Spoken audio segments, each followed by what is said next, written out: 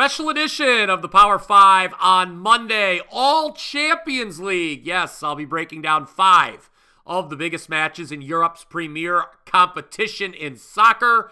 These take place over the course of Tuesday and Wednesday, but first, a little housekeeping to get through. Record-wise, it's now a 156, 133, and 10 run with our free plays here on the show. Remember, we were able to get plus money prices on both teams to win the ALCS. I bet the Yankees plus 110 before the LDS got started, so small profit there. Also went 5, 4, and 1 with college football plays that I gave out over the course of last week on the show. And then it was a 4-1 Sunday here on the Power 5, almost a 5-0 sweep, but the Jets stink. All right, now to the Champions League. As a reminder, at any time, you can comment down below with your thoughts on my selections. Smash that like button if you agree. I will not be liking any disparaging comments about the sport of soccer, though, so keep that in mind. Here we go. Number 1, Bologna, Aston Villa, under 2.5. This match is 3 p.m. Eastern on Tuesday. Now, the Italian side, Bologna, they have suffered only 2 defeats across all competitions this season, but they've also only won once, and that was in Serie A against Monza, 2-1. Bologna have really been the draw specialists this season, 7 of 10 matches, finishing level. They've also yet to score in Champions League action, a 0-0 draw with Shakhtar, a 2-0 loss to Liverpool, so we shouldn't expect many goals, if any, here from them against Aston Villa, who, in addition to their best ever start to a Premier League season, are also 2 for 2 here in the Champions League, including that shock win over Bayern Munich. Villa also hasn't conceded a goal in either Champions League match. So it sounds like betting them win to 0 might be a reasonable play, but I prefer the under. I just don't see a scenario where these two sides combine for 3 goals on Tuesday. Things could always end up 1-1. Staying on the Tuesday slate, I like Juventus minus 118 on the 3-way line to beat Stuttgart in 8 Serie A matches this season. Juve have conceded 1 goal, and it came on a late penalty against Cagliari. Now, the old lady, as we like to call Juve, was a bit fortunate this past weekend. They were down to 10 men, but got an own goal from Lazio for a 1-0 victory. And Juve have conceded in both Champions League matches. I concede you that. They also, though, here's the other part of the equation. Juve scored 3 against PSV and 3 against RB Leipzig. Both wins, and they were able to come from behind despite, again, being down to 10 men against Leipzig. So the Italian side can beat you in a variety of ways, and I like them here against a Stuttgart team that really struggles on the back end. Gave up 4 to Bayern this past weekend, conceded 3 to Real Madrid in the Champions League opener. Then, even though Stuttgart controlled 76% of the possession against Sparta Prague, they had to settle for a draw.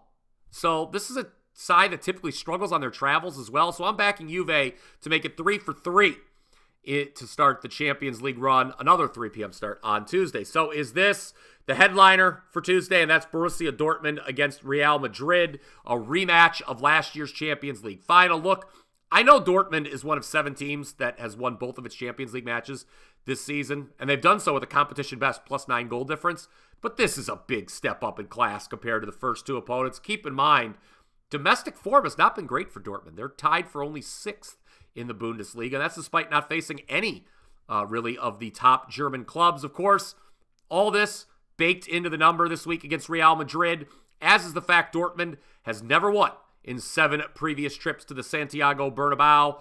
Now, as tempted as I was to lay the -1.5 with Los Blancos, let's go under 3.5 instead. One reason I'm hesitant to pull the trigger here on Real Madrid, they have El Clasico, a match versus Barcelona, on deck in La Liga. Still no goals this season from Jude Bellingham. I just can't see 4 total goals being scored in this match. Just can't. It was 2-0 Real Madrid last June in the UCL final. Might be a tighter one this time around. Let's move to Wednesday. Dinamo Zagreb plus half a goal on the spread against Salzburg. 3 p.m. Eastern on Wednesday. I think the dog, at the very least, can earn a draw in this one. Now, neither of these 2 clubs have won yet in the Champions League this season, but it has been a disaster, an unmitigated disaster for Salzburg, getting outscored 7-0 by Sparta Prague and Brest thus far. So no way any right-minded bettor could back them to get a win here, even on home soil. Even domestically, Salzburg has been struggling. They're only 4th in Austria right now, and it could be even worse. They had to overcome a 1-0 deficit in the final 10 minutes this past weekend. Now, I know Dinamo was routed 9-2 by Bayern Munich in the first Champions League match, but they're not facing Bayern again here, okay? They should have beaten Monaco last time out. They were up 2-0 late. Second goal allowed came on a penalty in the 90th minute. Again, I'll take a draw here, though, getting the half-goal head start. Dinamo, they've scored 16 goals over their last 7 matches. This is just a straight fade of Salzburg.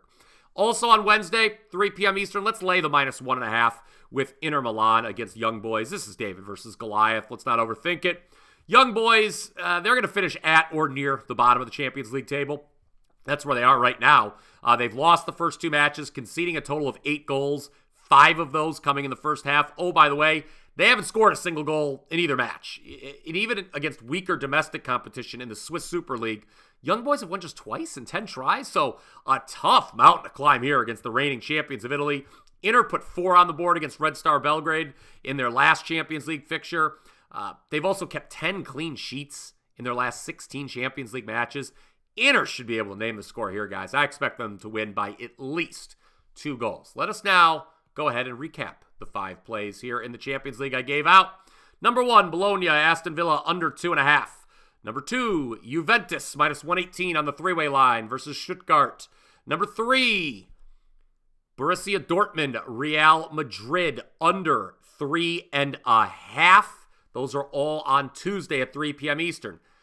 For Wednesday at 3 p.m. Eastern, play number 4, Dinamo Zagreb, +0.5 goal on the spread against Salzburg. And number 5, Inter Milan, -1.5 against Young Boys. Again, comment down below with your thoughts and or questions for this week's Champions League action. One of the plays I've given out here today is my 4% best bet, which you can get at wt.buzz/BP. Over the last 6 months, I'm number 1 in soccer at WagerTalk with a 62.3% win-loss record. Cash the under in Liverpool-Chelsea on Sunday.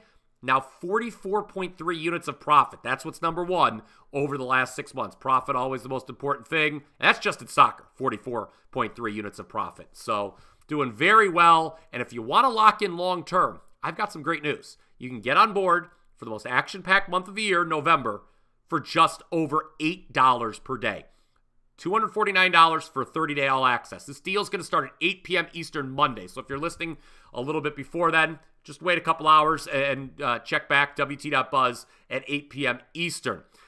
And then you can take advantage. You're going to get every single selection I release for the next month. Not just soccer, but the World Series, NBA, college hoops, the NFL, and college football. And in addition to being number 1 in soccer the last 6 months, guys, I'm number 1 in college football this season. 12-2 my last 14 CFB releases. What a deal this is. Just $249 to get down for the next 30 days. On that note, it's going to do it for this edition of the Power 5. Smash that like button if you enjoyed this one. And until next time, let's cash some tickets.